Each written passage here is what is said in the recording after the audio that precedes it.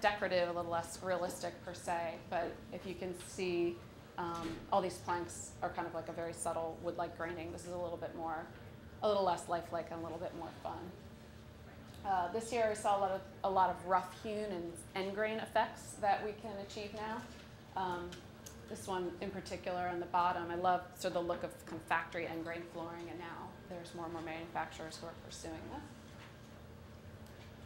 And these wood-like, I like to harp on these because these are my favorite, sort of my favorite genre of the new tiles, but you can use them anywhere. You can use them outdoors in particular for like a decking application. They're very sturdy. Bathroom spaces, wet spaces where normally you would not want to use a wood floor or be verboten. You can have a porcelain or ceramic faux wood and run it into the bedroom, creating continuity between the spaces. This collection actually mixes up faux stone and faux wood, and they're the same thickness, so it allows you to do more. I mean, you can run wood and stone on the wall and kind of alternate or create these sort of patterned stone with kind of scores like a grid of wood running through them. That's another look I'm seeing more and more of. Bedrooms. It's a very hygienic choice, particularly for hotels. Easy to clean, bed bug proof because you're able to clean more rigorously. And personally, I like the look of tile in a bedroom. I know that's kind of a hard sell sometimes, that people really gravitate to carpeted floors and real wood floors for connotations of warmth. But this is a great application as well. Living areas. This installation I love because it kind of works us into the next trend, this sort of herringbone installation. Pattern play is something I'm starting to see a lot of, both in terms of wild optical effects, but also more subtle patterns that kind of help porcelain and ceramic achieve a more realistic look. It sort of distracts from their porcelain ceramicness with these kind of herringbone installations or mixing multiple sizes together. I think it just disguises the fact that this is a ceramic and makes it look more stone-like when you're mixing up different formats. And I'm seeing some really nice installations. This one's very subtle, but I think it's three different sizes mixed up together in a fairly classic installation pattern, quite lovely. Faux carpets, something we're seeing a lot of in living spaces, in particular bathrooms and kitchens. Usually achieved with mosaic, but also larger format tiles I'll get to later. As I was saying before, we see bold patterns kind of within the tile itself, such as this collection, but we're also, and this one as well, this is kind of a lace, almost like a macrame look that was popular this year. A couple manufacturers introduced collections that were inspired by textiles, but instead of being kind of straightforward weaves like we've seen before, we've seen a lot of like linen looks. Now we're starting to see lace and macrame effects, quite pretty. So if you have a geometric within the tile body, you can create all these different patterns in the juxtaposition of the tiles. But also, here we have it's a polygonal. I'm sure there's like an actual trapezoidal, maybe polygonal shaped tile. And just depending upon how you install it, you can create different sort of optical effects underfoot. So this is something that I'm finding very exciting and kind of interesting. This is Etruria, a collection of hexagonal tiles, and you can install it in a pretty classic array, or you can, again, use them to create different sort of shapes, and this is kind of like a stopwatch look that I love. So the more shapes and sizes that you have at your disposal, the more you can kind of play with these bold patterns for a wall or a floor. Fish scales, always popular. I've seen them a lot in straightforward ceramics. This is a more stone-like look, quite lovely.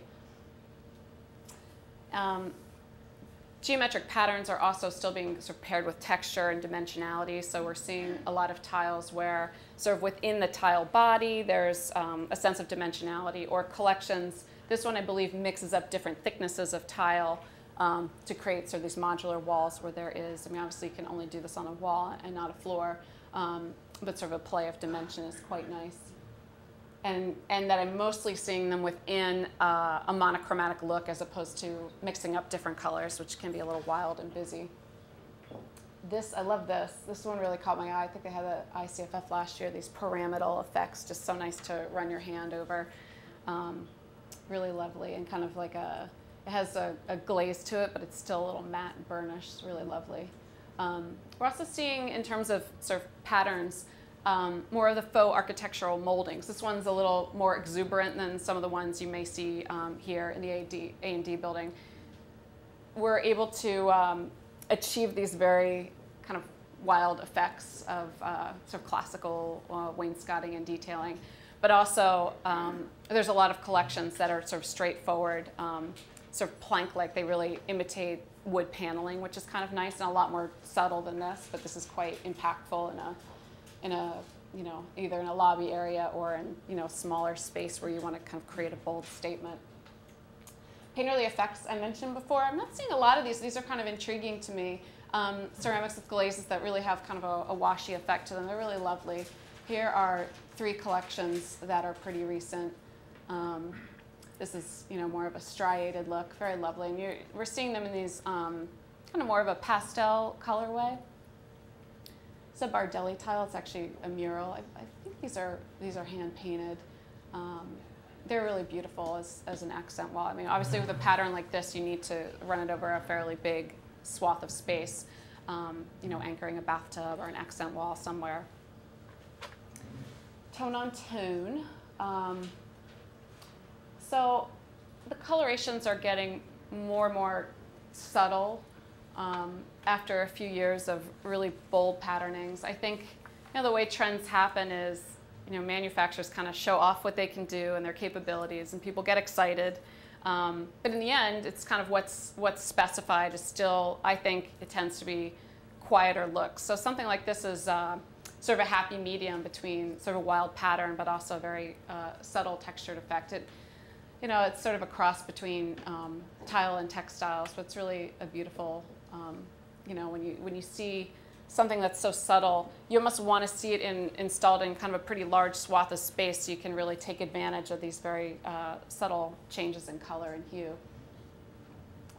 I don't know that you can see this from where you're sitting, but this has, it's called Kilim, and it has like almost a textile pattern sort of depressed into it. It's very kind of ghost-like and faded and really lovely. You almost can't tell when it's installed that there's a pattern on it. It's so subtle. But I'm starting to see more of these. It's almost like a ghostly trace of a pattern embedded into the tile.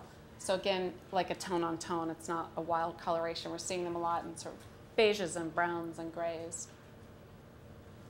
This is a similar tile, a different manufacturer. But again, you can kind of see, you know, it's often installed like this where there's sort of a decor tile set within a field tile, but it's just a very subtle break from the pattern, or a subtle break from a monochromatic field with just a little bit of pattern, but not overdone, and really lovely in kind of a larger format tile. It's sort of what you would do having a traditional inset into a swath of monochromatic field tile, but it's kind of expanded, and I think it really expands the space more when you can do decors like this.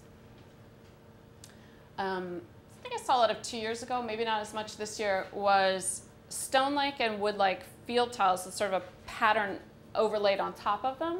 So you can see the background has this kind of variegation of a natural stone, and then you have a similarly colored pattern, like embossed or glazed or embedded on top of it. It's sort of a nice look and mixes well with a stone field tile. Again, often paired with textures. I think nowadays when I see kind of the wilder tiles installed in terms of texture, it usually is a monochromatic look like this, as opposed to sort of the raised or debossed texture being a different color. I think it's quite a nice effect. So tone on tone, you know, I've showed you mostly sort of geometric, some more decorative tiles, but it also is used to create more stone-like looks as well. You can just see the very subtle changes in color to create this quite natural look in porcelain stone. So spatial possibilities, kitchens and baths. Click you through a couple slides. Tile is really great when you have floating tubs. I don't know whether any of you have done interiors with sort of a floating tub in the middle of a space. I tend to see them more in bathrooms, but certainly probably more in hospitality applications. You'll see a floating tub in sort of a guest suite sort of next to the bed. And so it's nice to be able to run like a faux wood floor underneath sort of the bedroom area and the wet area, just to create a lot of nice continuity. So I'm certainly seeing more standalone tubs. So within a bathroom space, it's so nice because here, sort of the zones, different spatial zones are created by different color tiles. So it's sort of a big open space, just a glass wall partitioning the shower from the bathing area. And the space is just demarcated by a change in color on the walls and floors. So I'm certainly seeing more of this. This I quite like. It's very zen-like. It makes me want to kind of relax and take a bath. I don't see a lot of this unless it's in a hospitality application. I don't think that many residences can have such a sort of a large, open, expansive space and like a zen-like tub floating in the middle of it. But I love that, again, this whole room is kind of tiled, and the inset around the freestanding tub is the same tile but a different format. So a smaller, that's probably like a 4x4 mosaic kind of inset around the tub, and then these large format tiles surrounding it. Again, similar application. Just, this is a nice kind of subtle wallpaper look in a bathroom, but again, you don't have to worry about moisture like you would with regular wallpaper. Certainly, one thing that I didn't really point out earlier is that wallpaper patterns themselves are still quite big. I'll get to that next. This is actually, I love this too. I think this is a computer rendering, but I love that you can just sort of have this wood bento box, and you can have like a swath of a different tile, sort of again demarcating the shower area from the rest of the space. It creates a very warm and lived-in look. So wallpaper patterns, damasks, brocades, florals, still a big deal. We tend to see them executed more in mosaics than in these, larger format tiles, but they're quite lovely. And the advantage of a large format over a mosaic is just fewer grout lines. So this is one area where it's nice to use a larger format tile, an accent wall behind a tub, even within a shower. Both florals, we're seeing more of these mosaics in kind of quieter graphic effects. Floral, nature inspired, but fairly geometric. I also love this. A couple manufacturers have created these decor tiles that kind of float within a large format field tile. It's almost like a mural. It's really a really lovely look. And this is a very subtle tone-on-tone floral pattern, a large format tile, and just has a very exquisite, almost boudoir effect to it. I'm starting to see less traditional moldings and more installations that take advantage of collections that have a lot of different formats within a collection. So instead of a traditional chair rail, it's just kind of a matter of like tracing a complementary tile in the sort of like datum line around a bathroom. Also, I'm seeing more of this kind of wainscoting effect where the tiles just run halfway up the wall, kind of around the whole room, and not just around the wet area. So by continuing it around the space, you're again kind of creating a more expansive feel in a small bathroom. It's quite nice. Again, this is another similar effect where there's sort of a datum line that continues around the bath, kind of pulls your eye out, makes the space seem bigger, and is, again, a nice alternative to sort of a traditional chair rail. This is manufactured by FAP, and they also do this complementary series of accessories, such as shelves and toothbrush holders and soap dishes that can be embedded within the field tile. It's quite nice. So carpet pattern floors in both the kitchen and bathroom or something I'm starting to see a little bit more of. I know this is still a little bit more of an out there look, but I love this kind of zebra-like effect underfoot, and it's, again, a good alternative to having fabrics in a wet space, is to bring patterning in terms of a mosaic or a large format or a kind of geometric graphic tile like this. Wood in the bath, I mentioned earlier. It's just one of my favorite new looks. Such a feeling of warmth compared to sort of a traditional stark white tile. And this is sort of similar in a big, I think this space continues into the bedroom, and we just have sort of wood carried under and kind of uniting the whole space. You can still have a floating tub and a floating shower, and then there's continuity throughout the space. This kitchen, it's hard to see this one, but as I was saying, with these sort of wainscoting effects continuing, I'm seeing them a lot in kitchens. Fewer overhead cabinets, or I'll often see open shelves kind of mounted on a wall of tile